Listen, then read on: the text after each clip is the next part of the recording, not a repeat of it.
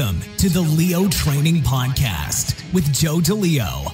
You'll hear in-depth interviews and tips from world-class athletes, coaches, and industry-leading experts to help you train smarter and improve at what you love to do.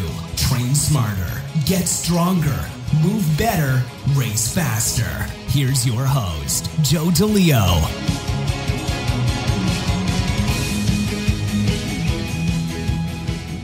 Back with episode 34 of the Leo Training Podcast. This week's guest is Brett Jones. Brett is an individual who has had a tremendous impact on me personally and professionally in my young strength and conditioning career, both in the way that I conduct my own personal practice and the way I teach. I own several of Brett's DVDs and manuals and have had the opportunity to learn from him in person twice. Once at an FMS Level 2 workshop and last summer at an Indian Club workshop with fellow Master SFG Phil Scarito and Dr. Ed Thomas. I highly encourage you to check out some of the articles and products that we will be discussing in this interview. You will be a better instructor and student because of them. Truth be told, the most difficult part of this podcast episode for me has been recording a guest introduction for Brett that I am satisfied with. So let me tell you a little bit more about Brett. Brett began his career in the rehabilitative field and transitioned into the strength and conditioning field. Brett Jones is StrongFirst Chief SFG Instructor and is an FMS Advisory Board member. He is also a certified athletic trainer and strength and conditioning specialist through the National Strength and Conditioning Association. Brett is based out of Pittsburgh, Pennsylvania. He holds a Bachelor of Science in Sports Medicine from High Point University and a Master of Science in Rehabilitative Sciences from Clarion University of Pennsylvania. In this episode, I discuss some of Brett's work, such as Kettlebells from the Ground Up 1 and 2, as well as Dynami. We also discuss Plan Strong, how Indian Club swinging is a great complement to hard-style training, and how it can help restore the body, as well as how it could be integrated into your StrongFirst Level 2 certification training as you prepare for that weekend, especially since you spend most of the time that weekend overhead and you want to keep your shoulders healthy and strong. Finally, just a note to the audience. We had some technical difficulties at the beginning of the interview, and I had to splice together two separate audio files, so there is a bit of a break in the flow of conversation early on. Just something for you to be aware of. Without further ado, let's roll to episode 34 of the Leo Training Podcast. I am very excited, pleased, and honored to have on a very special guest this morning, someone that I have followed a lot of their material, continue to be a student, and have had the pleasure of being to some workshops that they've led in person. I'm welcoming Brett Jones, Chief SFG, Master SFG of StrongFirst, and Advisory Board member to Functional Movement Systems. Brett, thank you so much for taking the time to come on. Welcome to the Leo Training Podcast. Joe, it's great to be on with you, and I look forward to answering the questions and chatting here for a while. Me too. I'm very excited and honored to have you on. So thank you again for taking the time to do so. I know you're very, very busy, and you just came off of the StrongFirst Leadership and Plan Strong weekend, I guess it would be.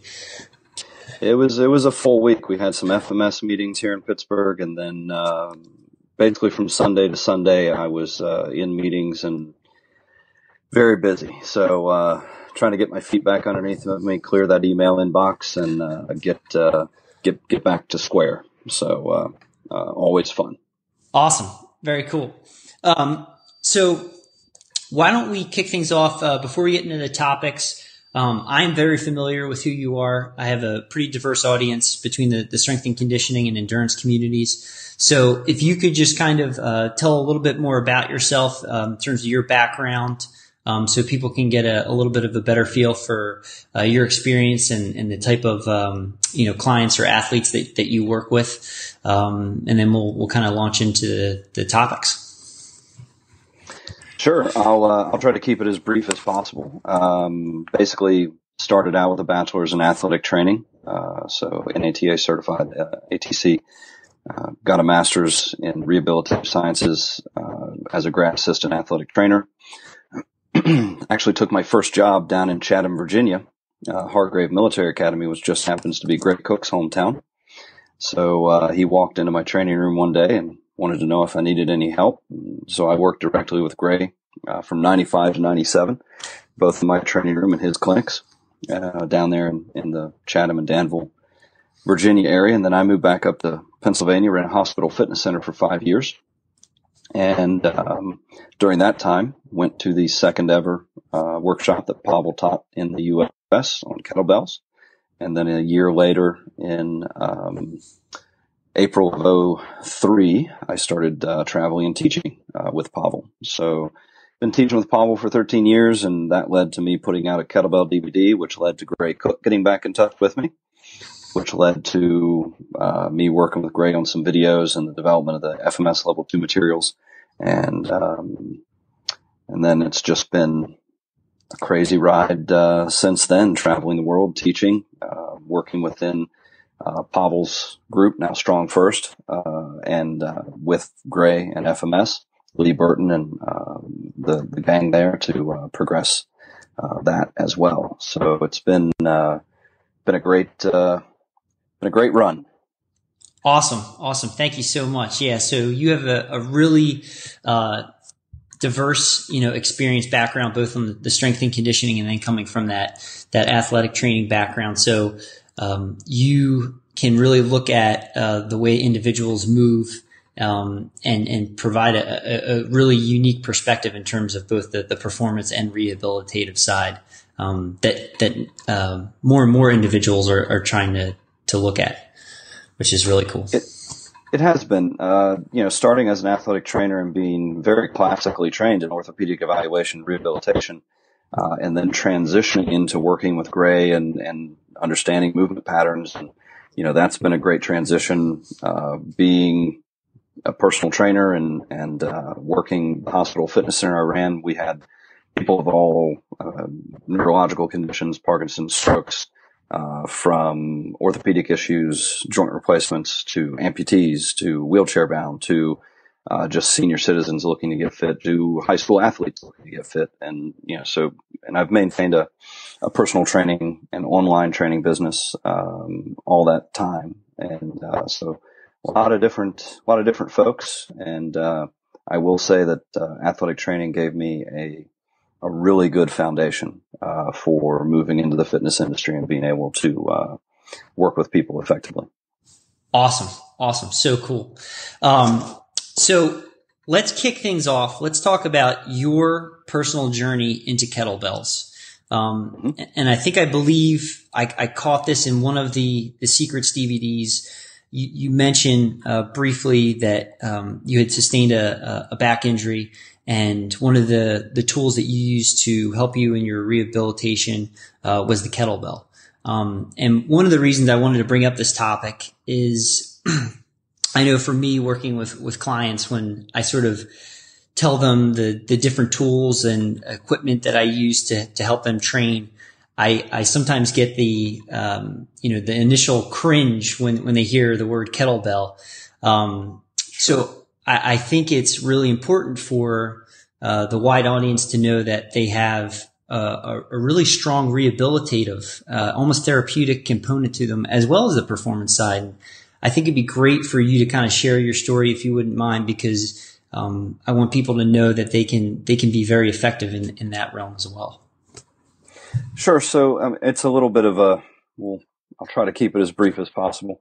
I had gotten Pavel's Power to the People in the late 90s, right around 2000. I forget when exactly he put that book out, but I had gotten that and had been doing a little Power to the People, and the marketing machine kicked in, and I started hearing about kettlebells. And so I had ordered the original RKC book, and I leafed through it and I put it in a drawer for like 3 months. I didn't start. Like, I looked at it and I was like, I don't know what to do with this. And so I put it in the drawer and then got it back out and hooked up a dumbbell, 50 pounds, and tried some snatches in one of the protocols that he recommended in the original book.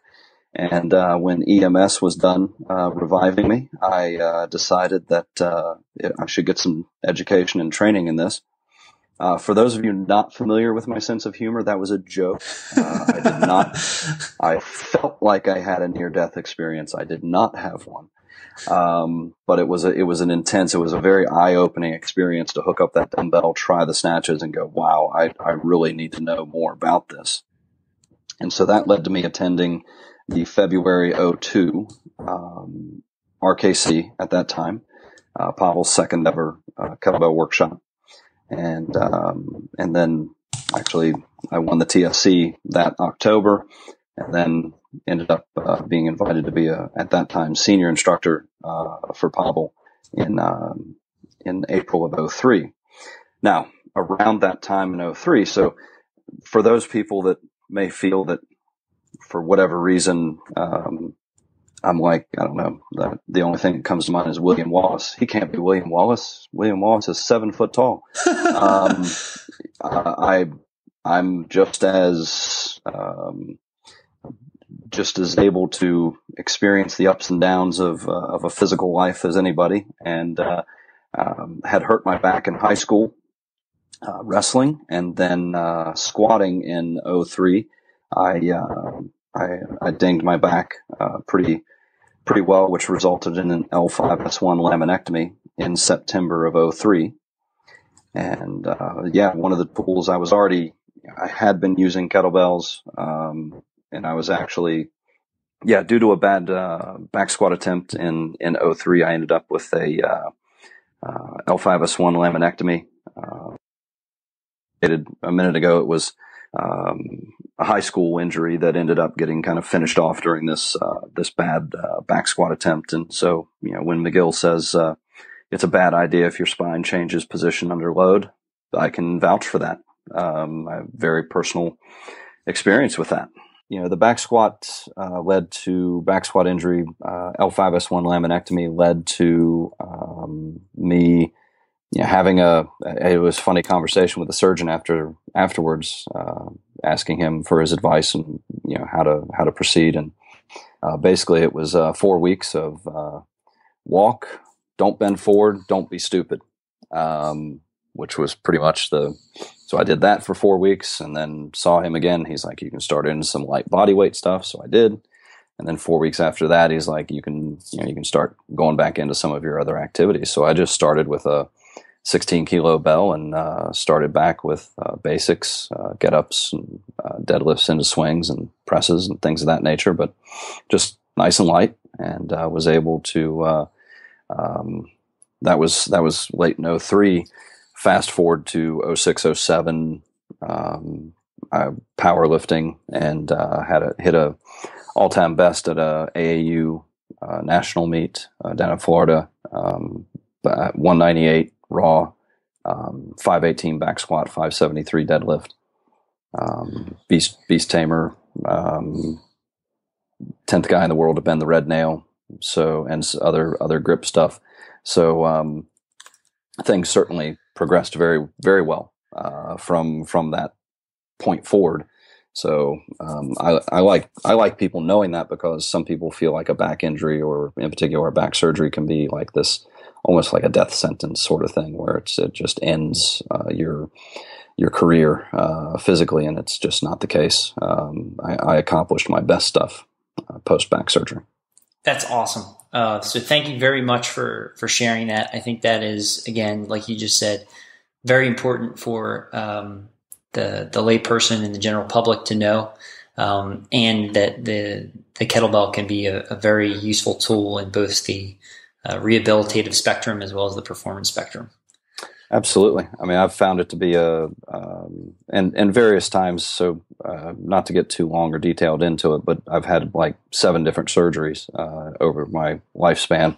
One of them exercise related. All the others were a knee surgery back in 96, which was from wrestling in high school, and a left inguinal hernia and an appendectomy. And then because of the appendectomy, I had a ventral hernia repair, and I had the back surgery, and just various stuff like that. I mean, I've had had several things go on in my lifetime, and from '02 on, the kettlebell has been a go-to tool for me whenever I run into one of those situations and I have to kind of get back on my feet.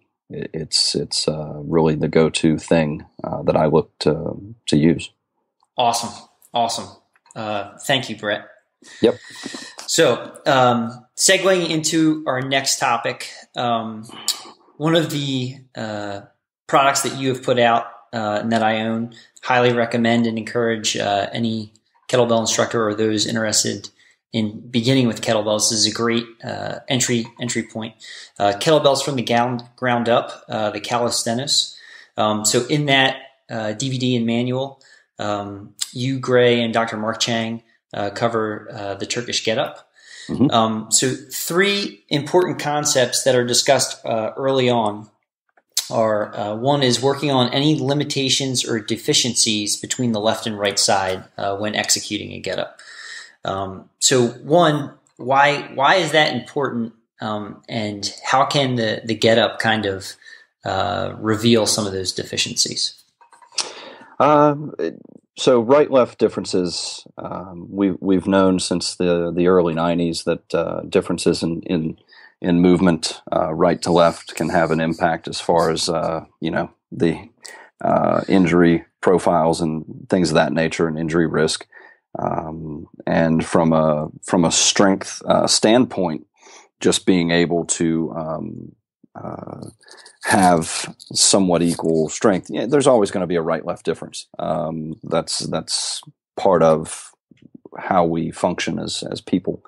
But when that difference grows beyond 10 to 15%, we start to run into some areas where we probably need to look at that. And since the get up gives an appreciation of big quotation marks around core control, how it integrates with the shoulder, moving through a tremendous range of motion, and then coming up into the lunge, back down. There's so much going on in the get up. When one of those transitions, positions, actions within the get up is vastly different from right to left, that's something that I get interested in taking a look at. Now, for me and my clients, I've already FMS'd them typically. I kind of have an idea of what's going on with their movement and what direction I need to take that. So definitely looking at that left-right side. If it's easy breezy through the positions and transitions on one side, and you really feel like you're struggling on the other side, or you simply can't use the same amount of weight on the other side, that's probably something to take a good look at. Absolutely. So one of the other concepts in the calisthenics is the 4 knots. Mm-hmm. So one is, the first part of that is what are the 4 knots, and why is it important to aim to create a perfect balance of flexibility and strength in the 4 knots? So the 4 knots was something I learned about from Dr. Mark Chang, one of our senior instructors and a Chinese medicine specialist. And that's a concept that comes from Eastern medicine that says the shoulders and the hips are these interrelated things, these knots. And when you pull tighter on one, you pull tighter on the usually the opposite other knot. So a restriction in your hip can cause a problem with your shoulder. Problem with your shoulder can cause a issue in your hip. And so balancing those things out so that everyone's talking nicely together, playing nicely together, can be really important. And that's actually one of the ways that I use the Bretzel now, is if I can get somebody doing basic rib grab, T-spine rotation, and they look like they have really good rotation in that exercise, in that drill, then I'll bring them back to side lying and throw in the bottom leg quad. And there's times where it steals over half of their T-spine rotation. So the T-spine rotation looks great when the quad opposite hip is not involved, anterior chain. I'm trying to quit naming muscles because it just causes problems. So when the anterior chain of the opposite hip is involved, that tends to, they can lose half or most of their T-spine rotation. So then getting that quadrant, right-left area to play nicely together really works well. Awesome. So if an individual is having some issues, and there's, clearly, like, say there's just a huge difference in the range of motion or mobility, between one side, if you're executing a pretzel as like maybe part of a movement prep before you're getting into the get up, that's something that they're want to address long term. Absolutely. And a lot of people, I see a lot of mistakes when people get into position for the pretzel, and things of that nature. So I prefer to see a good rib grab first, progressing into a pretzel. Always start in pure side lying. Don't start rotated. Make sure that top leg, that knee comes up above 90 degrees so that you're really holding things in position as well as you can. One of the things that my back does not like, from a movement perspective, lower back, is rotation. I've had a couple of situations where either a yoga class or it was a Thai massage one time, where they snuck up on me kind of and gave me a rotation, and that never goes over well for my back. But I can rib grab, pretzel, and do T-spine rotation all day because I know how to prevent as much motion as possible from that area. So yeah, as people progress into their training, making sure T-spine, hips, and ankles do what they're supposed to is some really good key areas. For sure. Third part in dealing with the four knots. So this is another very subtle but I think powerful point made in the manual for calisthenics. Why poor breathing patterns can exacerbate neck-centered movement rather than core-centered movements, and how can a neck-centered movement and the breath carry over, or how does it carry over into hard-style kettlebell training? So when you get into what we would call an apical breathing pattern, where we tend to breathe shallow and up, so we get some of the accessory muscles that kind of become a little more involved in our breathing than they should. We take about 14,000 breaths a day. So if that's 14,000 reps for all of those accessory muscles, and we start breathing shallow and up, that can create some fairly significant issues with movement. Causes a little bit of a disconnect.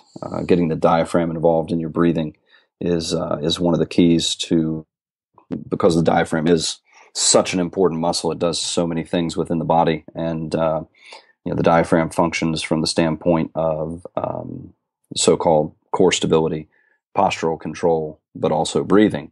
And if your body's going to rate those, it will choose breathing every day, and so it'll get kind of kicked out of some other areas. And then breathing in general is important so much because it functions from a biochemical perspective, from a neurological perspective, and then the mechanical perspective that we just talked about. So there's a ton going on as far as the just breathing in general is concerned. And as you perform these, if you're with this apical breathing pattern with the accessory muscles involved, as you continue to breathe in that up sort of style, muscles become very active in most everything that we do, and then you get a variety of things can flow off of that. So we become a little disengaged in the middle, a little over-engaged in the neck, and that certainly can impact how we're moving and performing.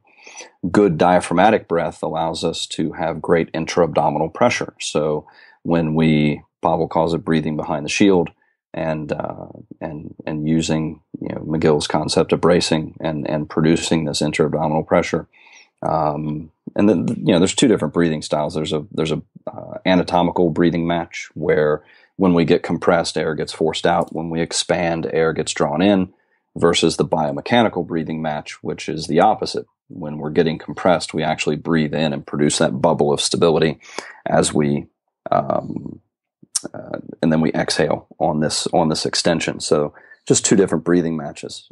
For within StrongFirst and all of the things that we teach, relaxation and flexibility are facilitated with more of the anatomical breathing match.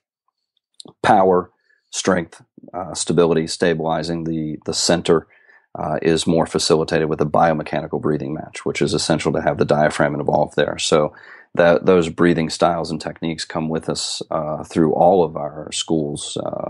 StrongFirst Bodyweight, StrongFirst Lifter, Kettlebell, things of that nature. That's certainly a continuous theme through our schools. Yeah, that's one of the things I loved that I pulled from that the manual and the DVD, because the get up is purposefully supposed to be done so slow. You can really kind of pick different areas to focus on, and sometimes just really focusing on the breath and in the transitions, as you said earlier, it's amazing how much that can change the whole get up. You know? Absolutely. It's the get up is it's a mini splendored thing. It can be a tremendous way to build some really unique strength through a lot of different ranges, a lot of different positions. When we first put out calisthenics, people became a little obsessed with finding the quote perfect get up, and forgot that he forgot that they should also be building great strength with this. So this is an exercise that can do several different things for us, and we can use it as a way to. It's how I finish my movement prep when I train. I go into a couple of get-ups just to make sure everything feels like it's clicking on all cylinders on both sides, and that kind of leads me in the direction of heading into my main workout. And then, or it can be my lift or focus for the day, where I'm trying to build some strength or endurance. So there's a lot going on, and as you alluded, the smoothness of the transitions, the control through all of these different postures and positions, some really nice carryover. Yeah, absolutely. It's definitely it's probably my favorite. It's just there's so much there, and I think it's one of those things that the longer you do it, you just continue to refine it, and you are working on all those little nuances that we talked about. Yeah. It's we're all on this ramp, this progression ramp towards this mythical mastering a skill, and we want to move on that ramp at whatever pace is appropriate for us. But again, remembering that the perfection, that mythical mastering of a skill is hanging out there. It'll always be hanging out there for us. And we can use this to build great strength. It can take a prominent role in our training from time to time. It can take a back seat from time to time, where you're just doing it enough to maintain the skill and make sure you're ready for your other training. So just a lot of different ways to use that there. Absolutely. So this is a great segue into our next topic. So another manual and DVD that you put out was Dynami. And one of the central themes and concepts in Dynami is patterning slow strength and symmetry to form the dynamic foundation for integrated power. So before we get to the main part of that question, why is it important to pattern slow strength and symmetry to form that dynamic foundation for power? So there's been a mindset in the training world for a while now that if you move slow, you'll be slow, and I just kind of wholly disagree with that. I think speed is the last variable that we add to a situation, and if speed is usually how we love hiding things. So the analogy I always give is if it's a certain size pothole, or bump in the road, you actually feel it less if you're going fast enough. If you're going slow, you actually feel the car dip into the hole. Obviously, once a pothole gets so big, you're going to feel it no matter what speed you're going. But it's this certain size pothole that you can avoid if you're going fast enough, because you just kind of glide right over. We do that within our movement, within our strength, within our exercises. We have a hard time challenging ourselves within those situations where there is a weak link or something that we need to improve. And that's, it's not fun. It's not fun to work on these weak links and these things that we need to improve. But working on any link in the chain except the weakest link won't change the chain. So I usually find that by stepping back, looking, we'll just use the swing as an example. I rarely find a person that comes to me for a session that I cannot improve their swing by going back to their deadlift, back to their kettlebell deadlift, and making sure that they've got this patterned slow strength hip hinge dialed in. And so it's just a way to make sure we're not missing or compensating for some potholes in our movement. Yes, I love that analogy. That's great. So one of the things that I thought was just brilliant in the way that it was laid out in the manual, the progressions.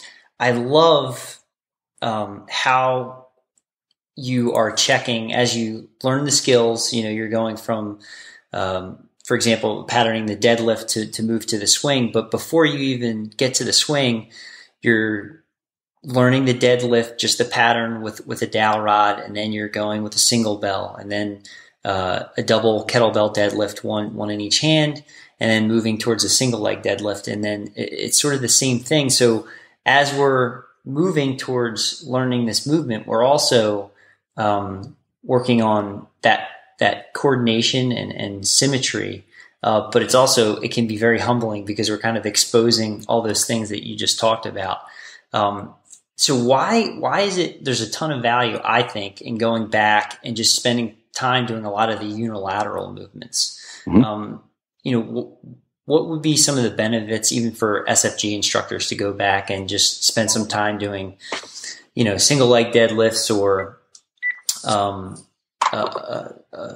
a single arm, single kettlebell deadlift? All of that stuff, just making sure that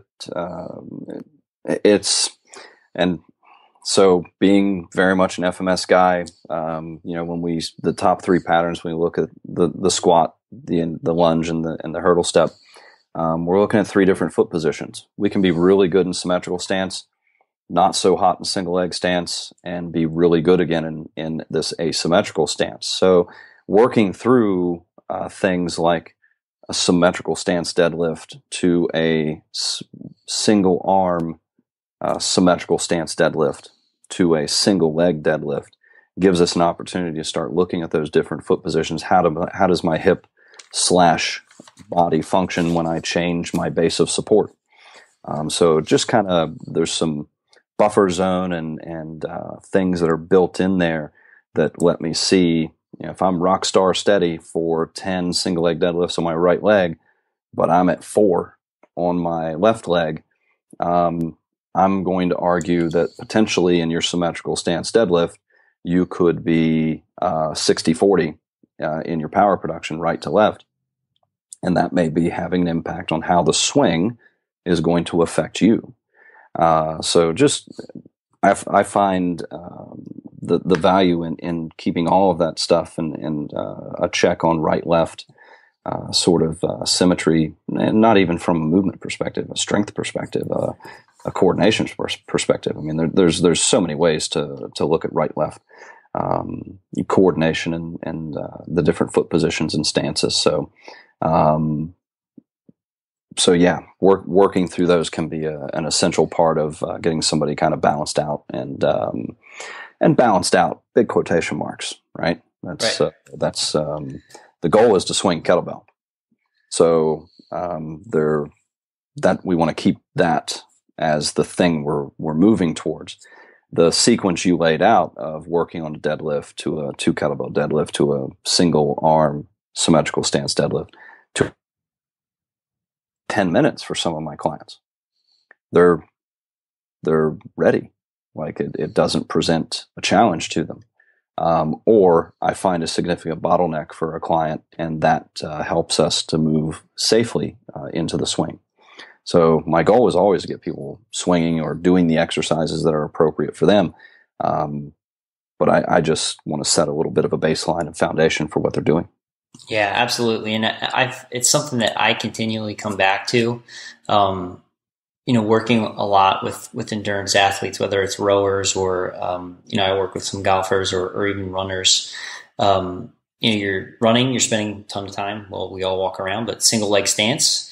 But the athletes like golfers or rowers who have a rotational component to it, there is a huge amount of their time outside of working with myself or you that they're really moving their body to one side. So they're becoming very dominant in that type of movement.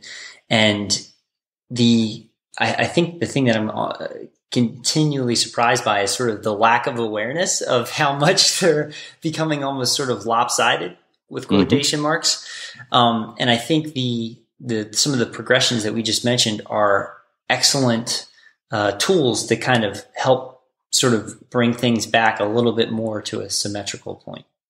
Sure. And, symmetrical is, I think that's one of the greatest misperceptions about FMS and kind of movement stuff is you hear the word symmetry and you start thinking that you're trying to draw the Cartesian man, right? You're trying to have this somehow you're going to perfect everyone, and that's just not the case at all. We look at symmetry of score, not symmetry of measure. So we're not busting out our laser measures and our tape measures and trying to get precise equal on both sides. We understand that there's right-left differences, and that's the beauty of a score within the FMS. And like I said, unless I start seeing a difference of 15+%, I don't get too worried about a right-left difference. And when something pops on a movement screen or during training for, say, a one-sided athlete or somebody like that, that simply cues me to go check what underlies that, so that I can make sure that, if I get a baseball pitcher that's a 3-2 shoulder, for the people listening who are not familiar with the functional movement screen, functionalmovement.com, and you can all kinds of things that you can look at there. But you get a 3-2 shoulder in a baseball pitcher, which we kind of expect. I'm still going to go check if their neck has the range of motion it should, if their breathing is good, if their T-spine is good, if their scapula can do. Because if I even open up just a little bit of buffer zone, I make that person a more durable athlete. So I don't necessarily, there are times where change of score is not what I'm after. I'm just simply, a red flag was thrown. I do my due diligence to go down that pathway, make sure that there's not something significant underlying that. And if there isn't, we get on with life. So yeah, the symmetry thing is very interesting. We're not trying to draw the perfect individual. So right on. Awesome. Thank you for clarifying on that. That's great. Sure. Okay. So kind of changing gears a little bit here. So we'll talk a little bit more specifically about some StrongFirst. So one of the questions I had from some colleagues in the StrongFirst community was for those that are either preparing for the SFG1 or the SFG2. You've put out guides to both of them, so I will make sure I go back and find them and put those in the show notes that people can check out. But what are some things that people want to avoid doing in their training that I don't want to say hurt, but could regress or put you in a bad spot as you get ready for the certification? And how much time would you recommend in prepping for the level 1 and the level 2? So let's go level 1 first, okay. And chat about that. And the conversation there just has where are you? And I don't mean that in an overly existential sense, but where are you in your training? If your snatch test bell is going to be a 24 for a guy or 16 for a lady, and currently you're having trouble snatching the 12 kilo, then we need to look at our time frame of training, being that we want you to come in and have a very great learning experience. It is a challenging weekend physically, but we want you to come in and have a very great learning experience. And if the weight that you're using or the snatch test is still 100% effort for you, then I would allow more time for that weight to become a 70% weight, 80% weight for you, so that you can move into the weekend confidently and have a great learning experience. So I would say, from an SFG1 perspective, we see one of two things: too much attention on the snatch test, not enough attention on the snatch test. So we want to hit a mid-range where we're certainly comfortable coming in and hitting the snatch test. But that also means keeping our base of swings, making sure that our shoulder mobility is good so that we're efficiently locking the bell out overhead, and you're practicing your other skills. We've still got to practice double cleans and front squats and single military press and the get up and swings. So there's all of these things that we need to be practicing, and that was kind of the idea behind the prep article that I wrote, was kind of laying out a path that gets you to both the snatch test and your other movements, so that there's enough practice in there. And I would say approaching SFG1 training with a little too much intensity is probably one of the pitfalls. We want you coming in healthy and ready to have a great learning experience. And the engine will only burn hot for so long before something happens. And if you're I think people think training is somewhat like the stock market. If you talk to some people, they see the stock market as this, or business in general, as this just continuous upward trend. And the reality is, if you look at the ticker, it's a whole lot of up and down. And so creating those variations, it's okay to have an easy workout day. I think people operate under the mindset that it's all hard style and we're going to pound ourselves into the dirt. There are days where I go in and have a very purposefully easy workout. There's days where I don't. Just try not to have too many of either of those days in a row. Yep. Mix them up. So what would be an example of an easy, quote unquote, easy day for you? Something that you would do? One of my favorite workouts right now is Alexei Senart wrote Strength Aerobics. He wrote an article on the site called Strength Aerobics, and basically, I have about 30 different versions of this that I use now. But the original article is: take a single bell, clean, press, squat, set it down, shake it off, switch arms, clean, press, squat, set it down, shake it off. And basically you just maintain kind of a little bit of a Maffetone, 180 minus your age sort of heart rate. And you just want to get 15, 20, 30 minutes of work in where you're maintaining just a nice steady heart rate, resting enough so that you're not hitting big peaks and valleys, and you're just getting a nice steady workout in. Like I said, I've got a bunch of different versions of that I use, but that's the original idea. And so there's days where I'll just set a clock for 20 minutes, grab a 24 kilo bell, clean, press, squat, shake it off, switch sides, and keep going, and just enjoy a little bit of movement, a little bit of work. So awesome. Thank you. I'm glad that you could share that so that people get a sense of it's okay to take an easy day, so that we want to show up to the gym the next day. It's a long-term focus journey. Sure. And it's there. Quite simply, there's days where you should leave feeling like you could have done a lot more, and there's days where you should leave feeling like that was more than enough. So it's just having the variations. There's a I heard this at my original workshop with Pavel in '02, actually, from one of the attendees. It's a saying from the Nordic ski community: only the mediocre are at their best all the time. Right. I like that. I like that. That's great. The rest of us need to have peaks and valleys, and that can be purposeful peaks or valleys, or that can be where you burn the engine too hot and you end up having to take time off. So you have a valley, and then you have to get started again. So there's all kinds of different variations of it. But yeah, it's training should be fun. Dare I say, fun. And so I think those are as far as SFG1, I'd say those are the biggest things. Allow enough time to get ready for the snatch test so that, again, the snatch test shouldn't be 100% effort. I think even in the article that I wrote, I have you building towards 6 or 7 sets of 10 plus 10 at the top of a minute so that 5 is well within reach.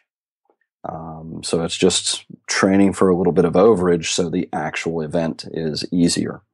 For SFG2, the biggest thing I see is people being in a hurry with the half body weight press.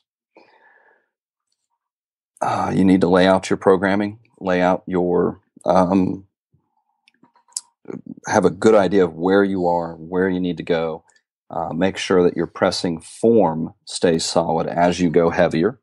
I see a lot of people who, as they transition into heavier presses, the form changes, and because the weight went up, they're okay with that. Like their military press form really changes because, well, the weight went up, and so they're going to keep hammering that.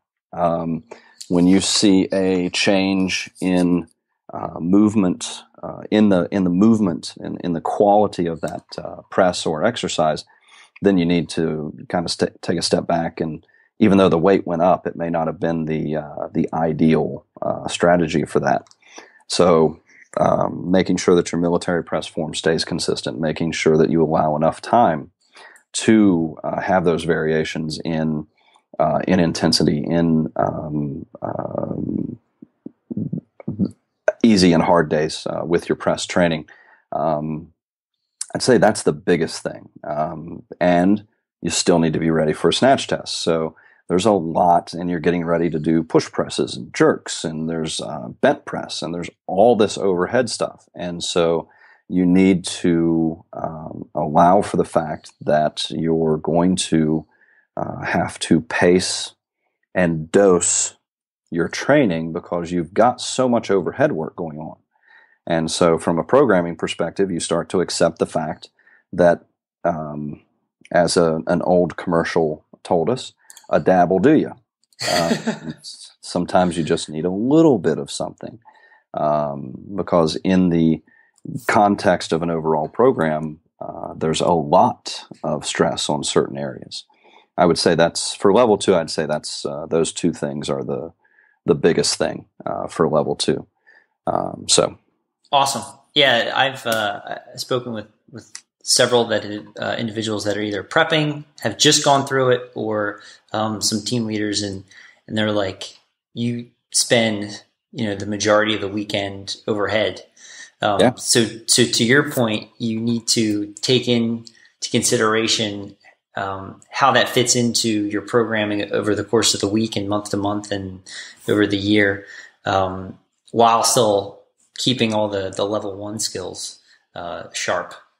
Absolutely. And, going back to the running example that you gave, just running as an example that you gave a little bit ago, if you run the numbers on running, and we just ballpark the fact that you're going to take about 4 times your body weight off with each step, which can go to 10 times body weight downhill or sprinting, or, there's definitely some variation in there, but 4 times body weight is a good kind of ballpark figure. 200-pound person running is producing 800 pounds of force on a single leg. Wow. 1,500 steps per mile, calculate average, calculate the tonnage on that workout. Just tremendous amount of load and force going through the body. And that needs to be accounted for in some fashion. there are athletes you work with that because of the amount of jump training they do just playing their sport, plyometrics make up a exceedingly small percentage of their program. Whereas most people would think, oh, this is a jumping athlete, I need to jump them a lot. They're already jumping a lot, just in practicing and playing their sport. There might be some technical stuff. There might be some slow strength that I need to go back and put in underneath that jumping ability. So from a programming standpoint, we always want to, you want to look, don't do the forest for the trees thing. You want to have this perspective from the 30,000 foot view, looking at how this total impact is happening on the body. For SFG level 2, that turns out to be the shoulder and overhead work. And so you start having to dose those things appropriately because there's a greater overall dose by the time you're practicing everything. Yes, that's a great point. Great point. One other thought I had when you mentioned there can be changes in your military press technique as the bell size goes up. Would a good habit or practice being adding in some bottoms up work to maintain that pressing groove? Absolutely. I think that the bottoms up press is a great way to find your groove.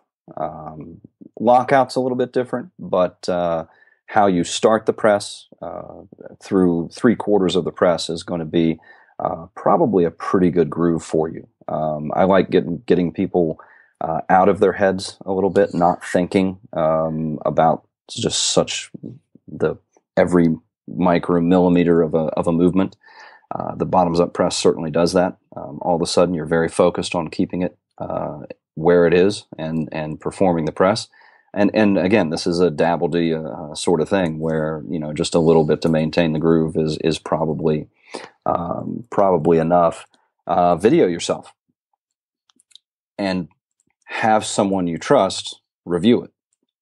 I have a few friends that I can send videos to and get very direct feedback on what I'm doing.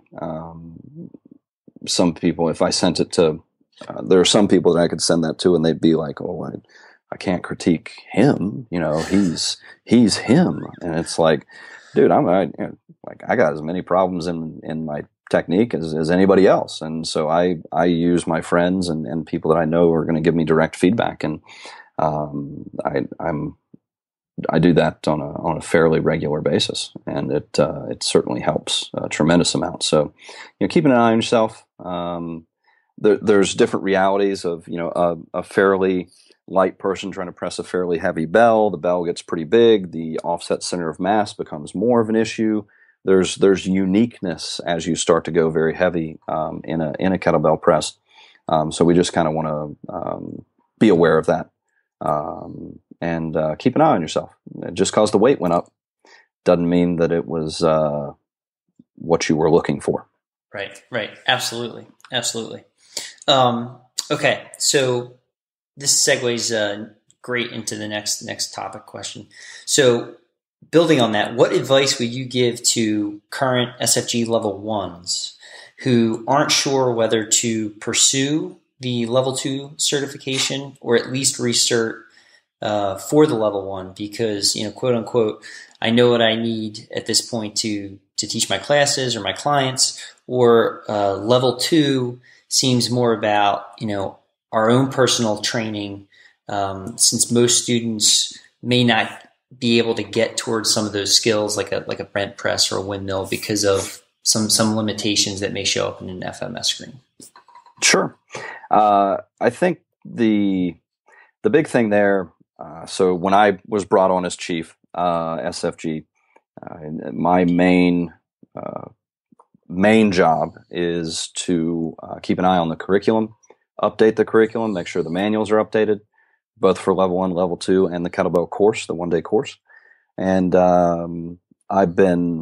it's been behind the scenes work, but I've been very busy on those things. And so when you come through a level 1 recert or a level 2 workshop and you see the level 1, the 2016 edition of the level 1 manual, I think you'll see the work that was done behind the scenes there. And we're constantly, while the 6 basic drills have not changed, we're constantly looking for a better way to do that. We had one of our an instructor that I respect very much, Mr. Brandon Hetzler, who went through an SFG1 as a student. Brandon could teach, but he went through as a student, and this is something that he's been doing and teaching and has really delved into. He took a full notebook of notes going through the workshop. So when you say it's just like watching a movie again and catching a line that you missed the first time, or a scene that you missed the first time, going through the workshop, going through these skills again, getting your own form checked. A lot of us end up in situations where we may not have 3, 4, 5 instructors around that we're friends with that we can get together and check each other's form and practice and do this kind of teaching and skill development on an instructor level. The research, the level 1 workshops, the level 2 workshops are great opportunities for that. And people usually walk away with, wow, I didn't realize I was doing that. And now I know a better way to do it. So I think that, if somebody like Brandon can come through the workshop and have a great experience and take a bunch of notes for somebody that really understands the material, I would say that we could all go back through the course and catch different things, different tips, different cues that would help. Pursuing level 2, a one-arm jerk, one-arm push press is, if you're telling me your clients are snatching, then a one-arm push press, one-arm jerk, if they're pressing, then those exercises are very accessible to a variety of clients. Some of the exercises we use to build up to the bent press and the windmill, I have instructors now who some of those progressions are some of their favorite things to do with clients. It's opening their hips. It's creating all of this difference for them. My goal with level 2, and I'm beta testing some changes to the curriculum and schedule and things of that nature. And so what we see now in level 2 is a different flow of how we get through the drills that we're teaching. The addition of what I'm calling athletic drills, which are a variety of moving kettlebell drills that get us out of our symmetrical stance, stuck in one place foot position, and get us moving in a lot of really dynamic athletic ways, taking the programming information and having more of a group exercise focus. We know a lot of our instructors take their SFG to their studio or wherever they're working, and they teach group classes. So we've tried to be responsive to those, and so moving forward from now into 2017, those are the things you're going to see within level 2. And I think it's always worthwhile to come back, get your level 1 skills checked, and find out if there's anything, pardon me, that you need to be doing differently. And then learning some of the level 2 drills and knowing that the progressions are accessible to just a tremendous range of people, and can sometimes even be helpful in cleaning up movement.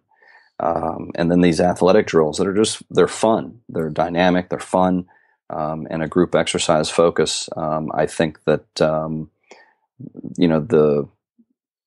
that idea that this is, and part of it is personal development. I think that going through some of these things is just keeping your blade sharp, keeping your skills dialed in, taking the next step for yourself, and then figuring out how that works for your clients. But we've also got a lot of stuff in there that's very appropriate for a huge range of people and should be a continuation of your StrongFirst education. And, if level 2 seems like, I'll wait on that, cool. We've got the bodyweight course. We've got the barbell course. We have these other offerings that are consistent in principle, but applied to these different tools and techniques that create a real good continuity within our school of strength. Yeah, that's one of my favorite things, is sort of the cohesiveness across the three different modalities, and how the principles and the concepts just fit so well together. I think that's one of the things that makes it really unique, in that you can apply some of the, drills and skills that you learn from the bodyweight certification or course into the kettlebell or the barbell, and vice versa. Absolutely. That's, we have three branches in the school, and they all have their unique points, and they all interrelate. So we're really happy, actually, with where we are right now. I feel good about where the SFG curriculum is. Doc Hartle's working on the SFL, and Karen's working on the SFB. So we've got good stuff going on all the way around. Awesome. So kind of on that note, is there anything that you've already alluded to some of it, but is there anything coming down in terms of the future for StrongFirst that you may want to share with the audience that is in development, and sort of overall? You touched heavily kind of on the SFG curriculum there. Yep. So continued refinement as far as SFG level 1, level 2 is concerned. The kettlebell course, one-day course, been really great for us. We're numbers getting better every year. More people are coming through. Like I said, there's more development looking at the SFL and SFB courses. We just launched the new website, which was a major project. Blood, sweat, and many tears went into finishing that. And so you talked about the articles. You can now go to the article section, search by author. And so you can put me in, and my whatever 20 some odd articles will pop up that I've done. So we're going to have more information coming out. Pavel has been, and it's behind the scenes stuff. Sometimes it's like a deep river. When you're looking at the surface, you don't see much going on, but once you dive in and get sucked down river, you realize there's a lot going on. And that's kind of been StrongFirst for the last year or two, because we've had so much going on. And so Pavel will be finishing some materials here soon that'll be out, and that's all that I can talk about. That's enough. That's enough for me, and that'll be enough for the audience. That's exciting. I'll definitely be keeping an eye and an ear out for when that stuff is released. Awesome. Very, very excited for that. So do you briefly want to touch on, I know we just kind of got done the Plan Strong and the leadership meeting. So for those that aren't familiar, what takes place at the leadership meeting, and then what is Plan Strong, and why should, even if you're not someone that is a StrongFirst instructor, may be interested in learning more about the programming and teachings at Plan Strong? So the leadership meeting, combination of opportunity for HQ, the headquarters staff, to get together, progress certain business projects, and just details behind the scenes. Meeting with our leadership, masters, seniors, team leaders. I'm honored every time, because we have a variety of people who are passionate enough about what we do that they want to be in this leadership position, give up time from family, business, friends, in order to be a part of this leadership meeting, give us their input, and work with us in this thing that we are passionate about, called StrongFirst. So the meeting is about getting everybody on the same page, making sure that our goals, visions, and mission are all really well understood by everyone. Two great books that I read recently, Legacy, which is about the New Zealand All Blacks, how they created the culture of their team and how it applies to business, and then Extreme Ownership, which is a couple of Navy SEALs wrote that. Jocko and Leaf are the first names. Their last names escape me at the moment, but Extreme Ownership, and one of the things they talk about is this concept of decentralized command, meaning there's a head person that's running create this mission, this thing, and that mission and goals are transmitted to different levels to the people who are going to go out and enact that mission goal plan. And so that having that understanding through allows people who are out trying to accomplish that goal to react to the situation in front of them and know that they're still sticking to the mission, the goals, the principles of what we do. And so leadership meetings are that opportunity to bring people together, solidify and coordinate those visions, goals, and things that we want to do as a group. And it's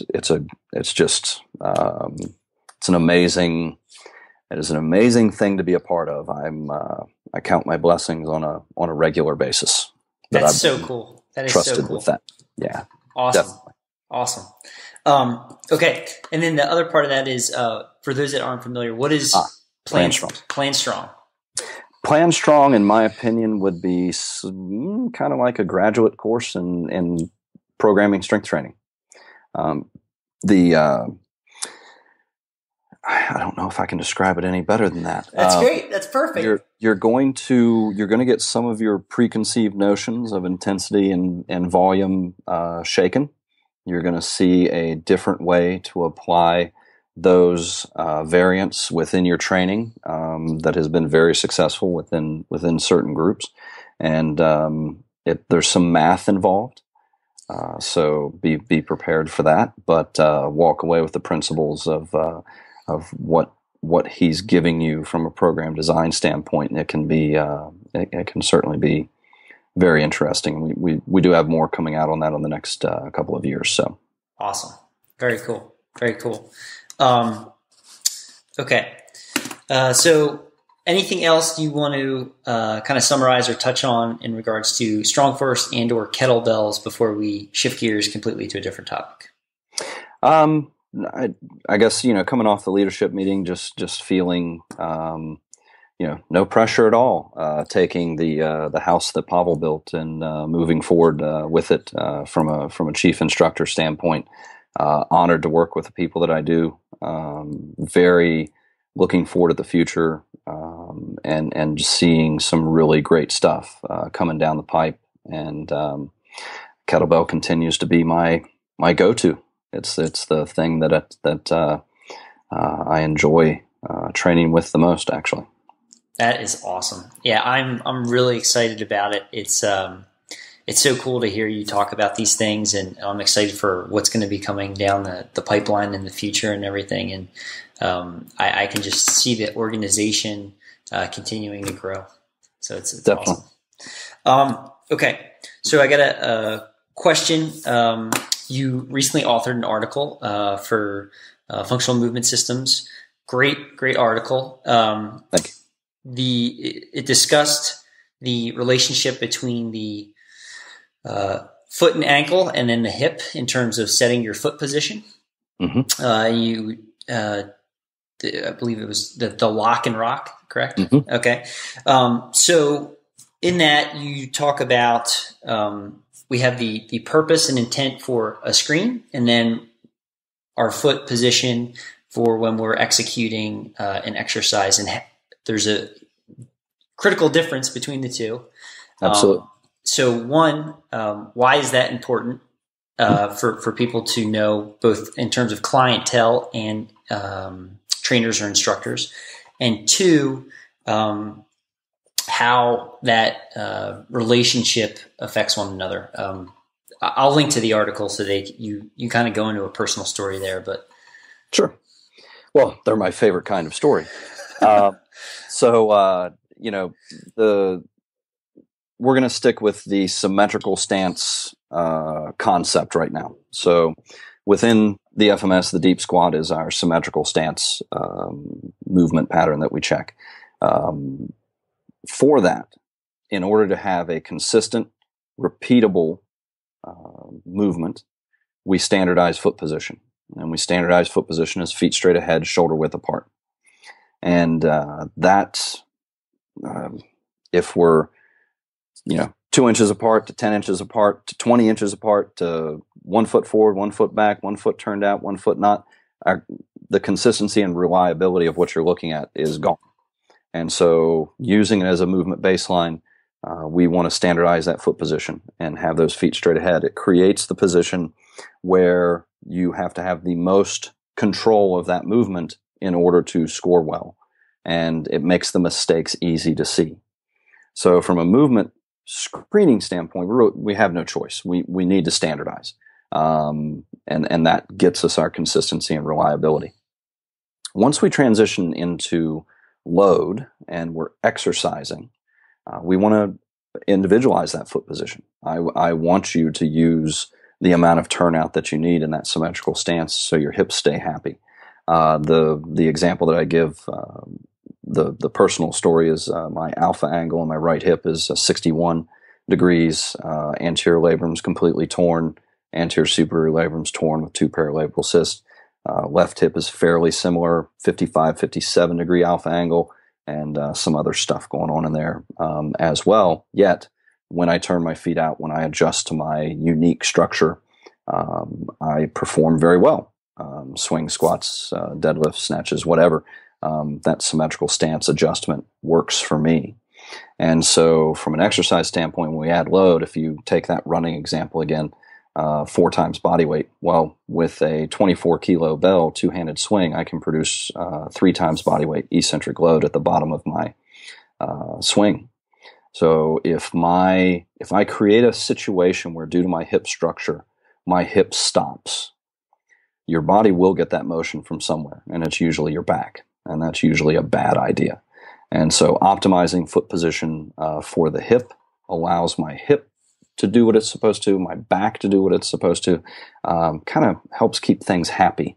And I'm all about keeping things happy.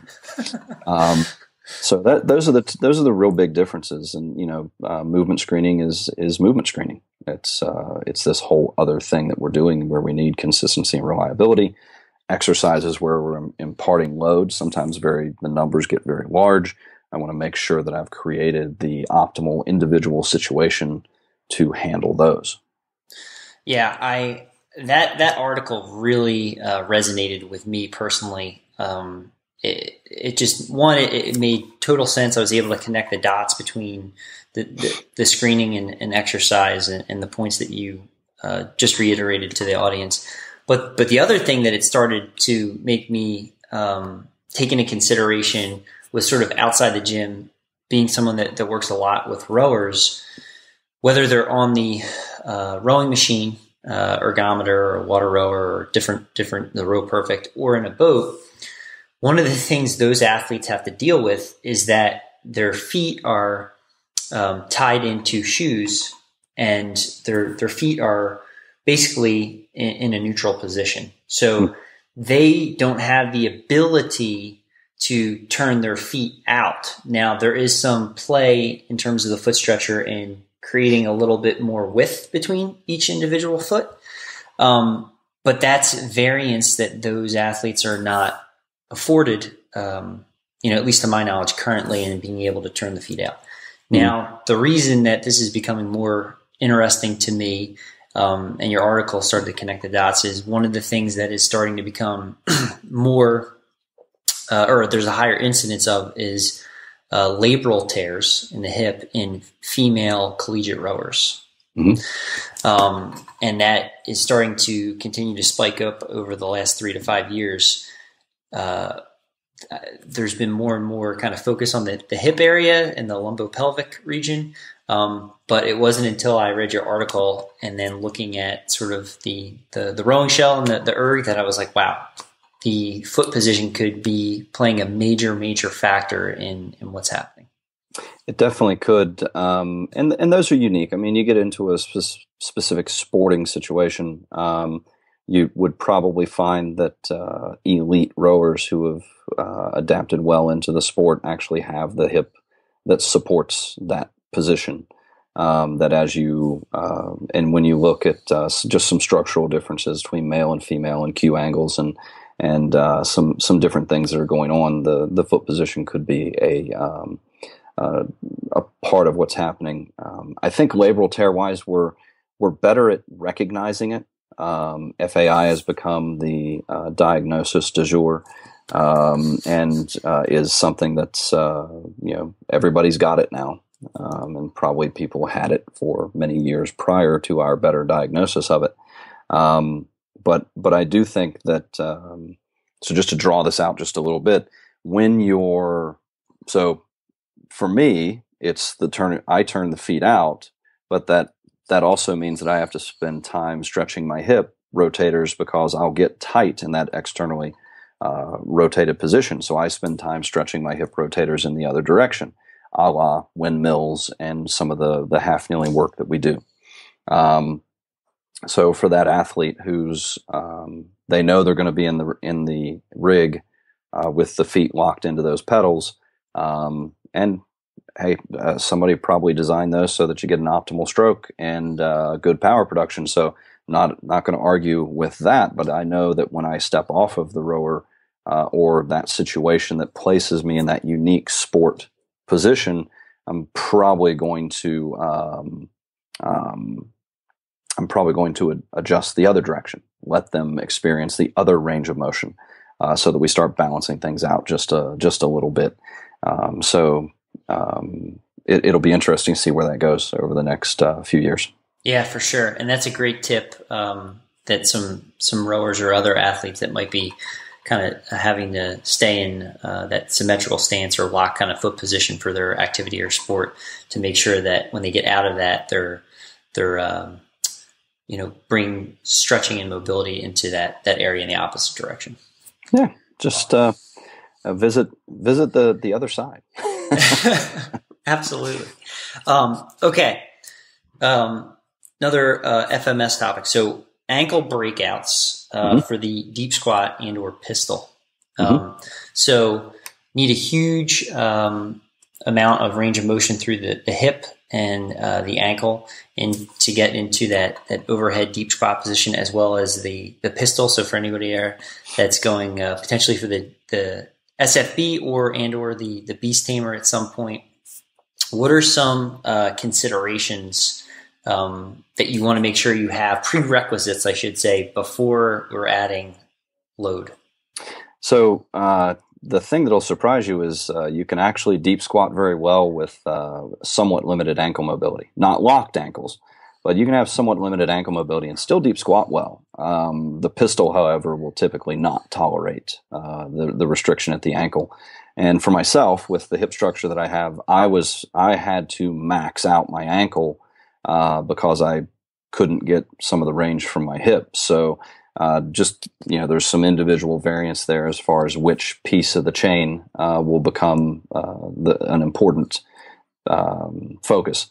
The ankle, if you look at it clinically, and you're measuring degrees of loaded ankle dorsiflexion, you're gonna be looking for a pretty large number, 40 plus minimum, and usually towards 50 degrees of active ankle dorsiflexion. And that all, some of that is just dependent on the amount of load, because it's a loaded active ankle dorsiflexion, meaning you're weight bearing. Your passive measures will never come close to that. So there's a difference in what we're looking at there. You really want to be able to take your knee past your toes without any sort of collapse. Let's just ballpark it at 4 inches as a minimum, with a quality ankle movement. Pay attention for any pain or pinching in the front of the ankle. If it's a stretch in back, might just need a little soft tissue work, something of that nature. You start trying to do a pistol, you start trying to squat, or in particular the pistol, and you start kind of maxing out that ankle in trying to keep the heel down, and you start getting that pinch or pain up front, get that checked. That's not something to ignore. That's some joint impingement that's going on there that could be really influencing what you're doing there. And as you start to adapt or modify around that pinch, you can actually cause some problems. Right. So that might be an instance where perhaps potentially the talus has slid a little bit forward and it's not able to kind of move around the tibia and fibula. Yeah, I mean, it's foot and ankle is I made the joke earlier, it's a mini splintered thing. And the foot and ankle is as well, because you can get into having some rigidity or lack of motion in the midfoot can influence the ankle. The ankle can be perfect, but the midfoot doesn't move. Or you can be subtalar, or you can be the actual talar joint. There can be multiple things that are happening in that coordinated effort between the foot and the ankle that are impacting that ankle mobility. Some of this stuff is self-service. Some of this stuff you're going to need a manual therapist or somebody who's skilled in looking at the joints and looking at the differences between midfoot, subtalar, and talar, and how those things work together. And if ankle mobility is not changing, get help. Like there's people that do that, and you can access that help and usually save yourself a bunch of time in moving forward with your ankle mobility. Awesome. Yeah, absolutely. Absolutely. Okay. Shifting gears again to a different topic.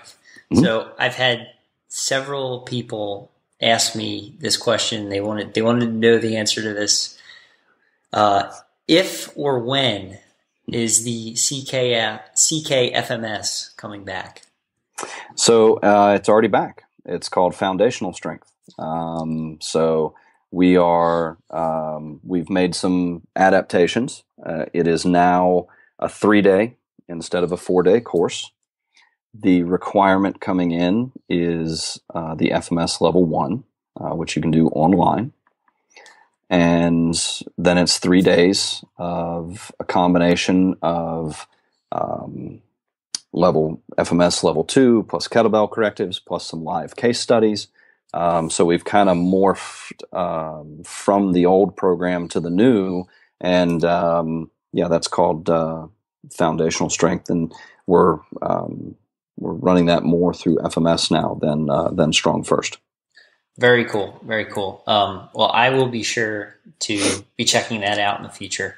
I'm working on finalizing a date for early 2017 as we speak. So awesome! Already scheduled to be in the UK. Teaching one the first weekend of February, I believe, 2017. Excellent. So have those coming up, and that's always been that's a fun thing to teach. It's a good time. I'm sure. I'm looking forward to checking that one out in person. That's going to be awesome, and I'm sure there's going to be a lot of people that are very excited to hear that, because the feedback I've gotten from those that have attended the current course or the previous one, or have checked out the DVD product, has been just outstanding. So looking forward to learning more about that and diving a little bit deeper into the kettlebell. It's a fun thing to dive into. It is. Okay. So historical perspective of the FMS and how it's evolved. So at the beginning, the deep squat was one of the first patterns that was addressed.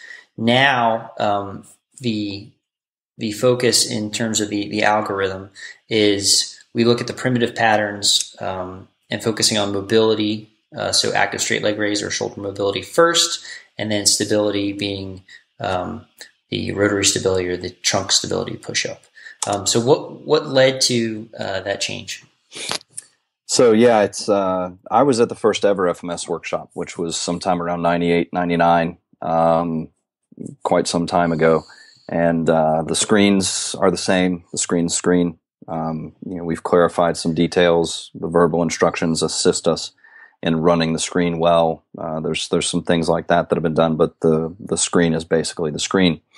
From a corrective standpoint, when I learned it in 98, 99, I can't remember when it was.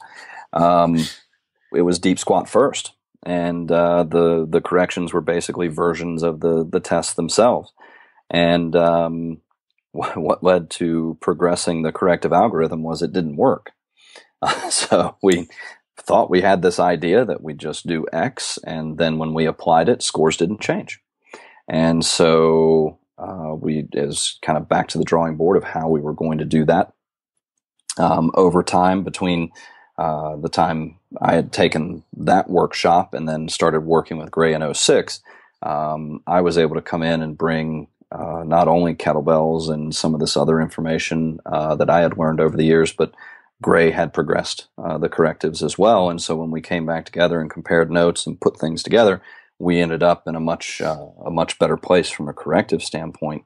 And that led to the development of the Level 2 workshop and the algorithm now, starting with leg raise and shoulder, moving on to rotary and trunk stability, and then inline lunge, hurdle, step, deep squat. That came out of knowing that we need a certain amount of mobility at certain key areas in order to have good proprioception, good knowledge of our body, so to speak, and then knowing that we need to control movement. So those rotary stability, trunk stability screens become important. And those are the things that kind of underlie the top 3 patterns. And so the results that we've gotten by applying the algorithm, being able to efficiently change movement with some of our correctives, but also just the knowledge that sometimes the most powerful thing I can do for you when I run a screen and I look at the results, probably the most powerful thing I can do for you is protect you from something that you need to stop doing for a minute or two. Maybe your movement's gunked up because you've just been burning the engine too hot, and I need to kind of pull things back just a little bit. Maybe the bench has been a little too much of a focus, and so you got a little shoulder mobility stuff going on. Maybe we just need to switch gears and not bench so much, and all of a sudden, shoulders do great. So sometimes it's not, my first thought in working with a client is not, how am I going to do a corrective on this? My first thought is, what do I need to kind of protect this person from? What in their environment or their habits or their exercise or whatever the case may be, what do I need to take a look at to maybe allow this person to have a better experience? Awesome. I think that's a great piece of advice there is knowing, okay, this is what we kind of need to eliminate from their programming, at least for the time being. Off the bat, they shouldn't be doing this. Yeah, what not to do. I mean, if you just look at it financially, there's things that you probably don't need to be spending your money on. And when you eliminate those, there's money in the checking account. And so that's kind of just the same philosophy. Sometimes it's not about the corrective. It's about just simply taking a good look at the program, making sure that that's good, making sure that rest, regeneration, nutrition, there's many things that are involved there. Yes, absolutely. Okay, so you recently put out a brand new course in conjunction with FMS on Indian club swinging. So I had the honor of attending the workshop last summer with yourself, Dr. Thomas, and Master SFG Phil Scarito. So what's in the new course, digital course, and for those that aren't familiar, what are some of the benefits of Indian club swinging? So Indian club swinging is it's probably something I need to talk more about. It's a lot of fun. It's probably one of the best ways I know of to develop an efficiently integrated mobile upper body that you can also put in with lower body patterns to develop a lot of movement skill and coordination. Possibilities are almost endless with them, but it starts from a very, you want to have a foundation to start from. And so the goal of the online course is to take a lot of the stuff that we did in Club Swinging Essentials and put it in a very accessible format. And so you'll see movements number 1, 2, 3, 4, and 5. If you're familiar with Club Swinging Essentials, you're going to see those.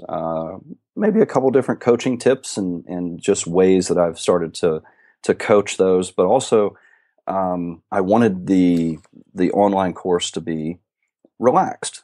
I didn't want people to do kind of what they did with the Get Up of getting over precise in what they were doing. I want you to swing clubs. There are things that we're looking for. There are aspects, we just call it precision. There's precision that we're looking for within the club swinging movements. I want to see that you maintain a neutral wrist. that you cast and catch the club correctly, that you're driving the elbow into an inner circle as you're performing movements number 1 and 2. And that continues into 3, 4, and 5. So there are these precision things that we want to look for over time. But I want more people swinging clubs. New material, there's some commentary from Gray. There's 2 new patterns, the Indian Club Swing and Slam, that are in there. And basically, if you order a set of clubs at this point, if they're an FMS branded 1-pound club, you get the course. You get a little card in the box, and you can log on and you get the course. If you already have Indian clubs and you're interested in the course, it's $9.99. You'll waste more money at Starbucks this week than that course will cost you. So it's a really wanting to spread the word there and get more people swinging clubs, and they're fun. They are very fun. Like I said, I had the pleasure of being there last year in person and learning from you. And I think one of the best quotes I heard you say was, we kind of get into it and we're just swinging continuously for a couple of minutes. You can kind of almost smells like bacon is cooking because everybody's nervous system gets fired up, and it's I think people don't see that on the surface. They're like, oh, you're swinging clubs around. What is this? And they start doing it, and they realize how much of a demand is being placed on the nervous system. Absolutely. It's there's a lot of learning going on. We're doing we're crossing midline. We're doing some complementary or opposing patterns. There's continuous alternating patterns. And then we start adding either deep knee bends or footwork into it, and we've got a lot happening through the brain, and we're learning a lot about ourselves with this kind of. I like to think of it a little more as a moving meditation. Where I can just relax and swing clubs, and there's a lot going on.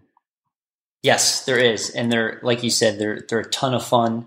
That is probably one of my things that I've integrated into my own training and practice is, in addition to like fast and loose drills, I think they are a wonderful complement when you are doing some hard style kettlebell training to just bring everything kind of back down and calm the body back down, reset to the diaphragmatic breathing. And again, for anybody that may be interested in taking a level 2 StrongFirst kettlebell certification, doing a lot of overhead work, this is something that will assist and help keep the shoulders healthy. Absolutely. It's restorative. And we've lost that from a fitness standpoint to a great degree. We like burning the engine hot. We like our high intensity intervals. We like I do enough heavy. Like heavy's not hard for me. I've got big bells. I can get a barbell. Heavy's easy. Like I have access to that on a continual basis. Light, precise, integrated, restorative was something that I did not have in my training, and so it hits this other end of the spectrum for me. That's really really good for me, and many of the people who start swinging clubs really appreciate that balance between the heavy and tough and the light, precise, restorative. Yeah, absolutely. I couldn't agree more. I mean, that's one of the things I remember you said that exact quote on Dr. Nicholson's podcast, and that was something that really, again, resonated with me because we spend sort of so much time to that kind of that one side of the spectrum, and there's a lot to be had. We talk about it in StrongFirst a lot. There's 2 sides of the performance coin, tension and relaxation, and we can err on the side of focusing a lot on the tension, and that's one thing that I've tried to get back to recently in the last few months is, okay, let's spend a little bit more time trying to sort of accentuate the relaxation side and getting good at getting really relaxed and being able to create a lot of tension when I want on demand. Absolutely. And one of the best ways to go faster is to relax. That's right. Which is maybe counterintuitive and doesn't sound very hard style, but it's right tool, right principle, right technique for the right time. And being able to hit both sides of that coin well is a key to performance, key to longevity. There's just a lot going on there, and you're right. We push in one direction, typically because we're good at it. Like strong was something that I enjoyed and something that I was decent at, and so for me to focus in that direction was not tough. It's just where it took me.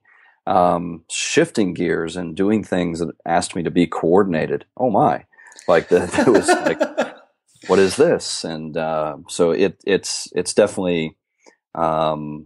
My clients find out really quick. I find the thing that I find your weak link, and I put my bullseye on it, and I don't let you escape. You can wiggle and you can complain all you want. We're working on your weakest link. I'm going to make you uncomfortable, but we're going to get better, and that's the key. Awesome. I love it. So final question before we move into the rapid fire: is there any other new material outside of the StrongFirst curriculum, potentially a future product that you may be working on, projects that you want to share or tease out to the audience, make them aware of that might be coming down the pipeline?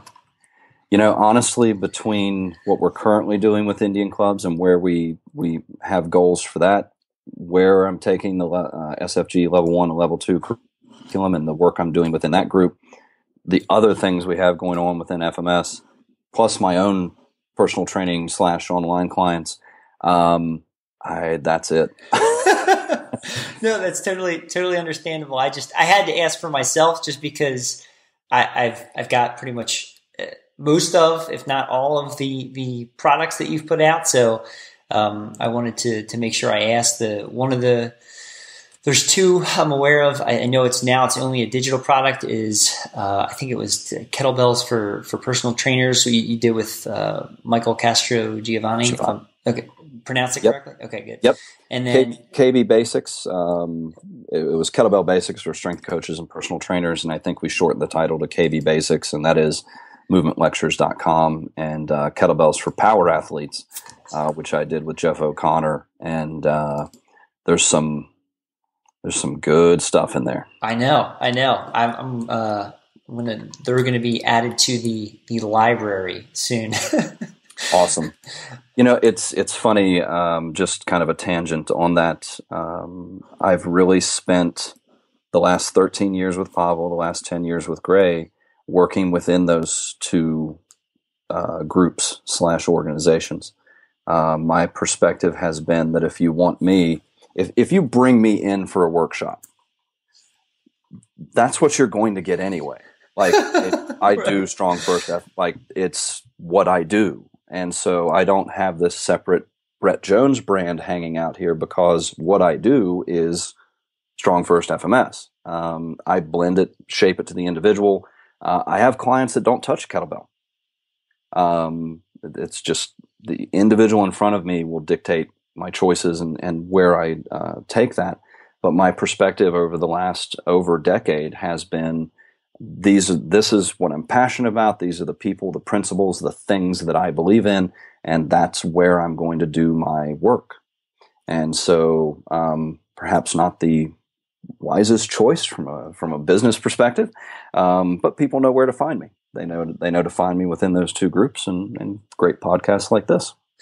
Thank you. But I totally agree with you. I remember, I think it was on Scott Ardella's podcast, or it might have been on another one, but one of the things that you said, again, that jumped out to me and really resonated with me was Scott asked you, I think, a question on sort of if you had advice for those that are just starting off training, being an instructor. And it was very clear. I remember this. You said, spend time, pick an area that interests you, and go a mile deep, an inch wide. Because if you start going all over the place, you kind of just quote unquote muddy the waters. I remember you said, and that's something that I'm trying to do. I want to get deeper into the kettlebell. I want to learn more about it from a training and historical standpoint, and have an appreciation, because I feel like that is the way to become a really good instructor. And the more I can know about it, the better teacher I can be and more effective I'm going to be. Absolutely. I think that the new trainer gets excited, and that's great. But the problem is, by the time you're a new trainer and you've collected 10 different workshops in a 2-3 year period, that becomes a stew that's hard to pick a flavor out of. If you take your time and go kind of a little bit more measured, you have a chance to develop a philosophy, to have a thing, a base that you can grow and develop from. For me, if I was getting started in the field right now, and Mike Boyle's certified functional strength coach, I think, and I think he's on functional strength coach 6 or whatever the thing is. I think Mike does a great job of FMS principles are in there. He does a great job of providing a really good way to get started with people. It's safe, it's effective, you can repeat it. Add in FMS and StrongFirst, and now you've got strength and kettlebell principles. You've got movement. You can evaluate, look at movement, make appropriate referral, and do the best thing for your client. So that combo, I think, is a great base to get started with, and then from there, you can start looking at where you want to go. And the piece of advice, and I think I said this on Scott's podcast as well, pick something you don't agree with and learn about it. Right. And it will challenge you, because you may just find out that thing you didn't like has some pretty good stuff in it. For sure. Yeah, that's some of the advice you've laid out. I've taken to heart and try to continue to implement it, and just enjoying the journey. It's realizing that it's not trying to be in a rush and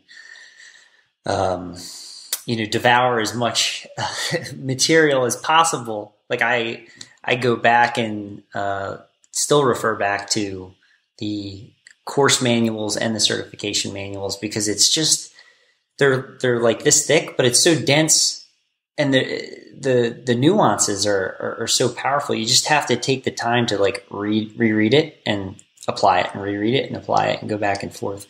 I know there was an instance where Dave Whitley was talking about he had gotten the DVD set from the original CKFMS workshop, and he had kind of turned to grab a drink, and he heard something on screen, and he's like, "When did they say that? I must have gone to the bathroom, or I must have been out of the room."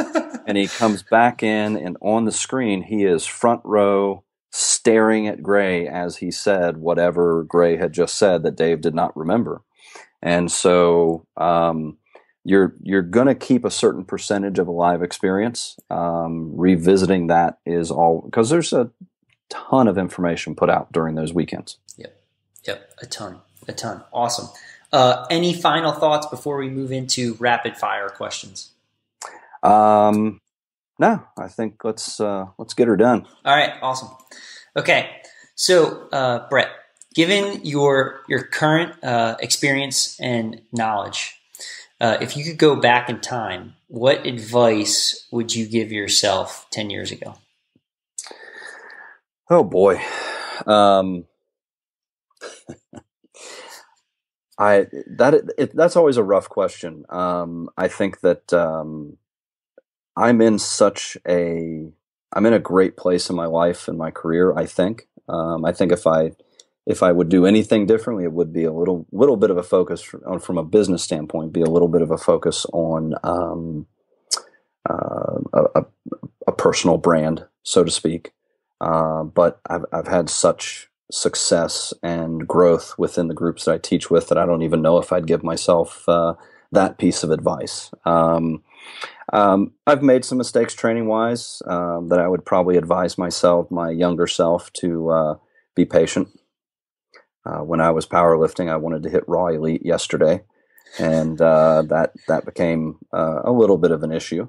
And so I think I would tell my younger self to cultivate patience earlier on.